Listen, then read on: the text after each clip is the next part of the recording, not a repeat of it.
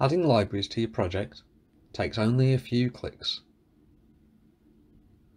Select from the relevant list for your board and platform,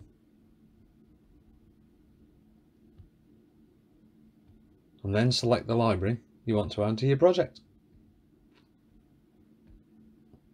The includes are added automatically when you select the library. We can also add version control to our libraries alongside our solution by using these options highlighted.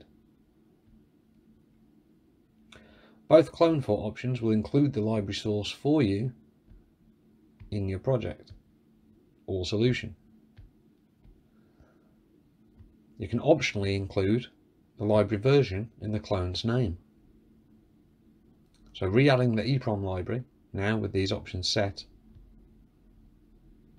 we see the version library appear within the solution, as shown here on the left.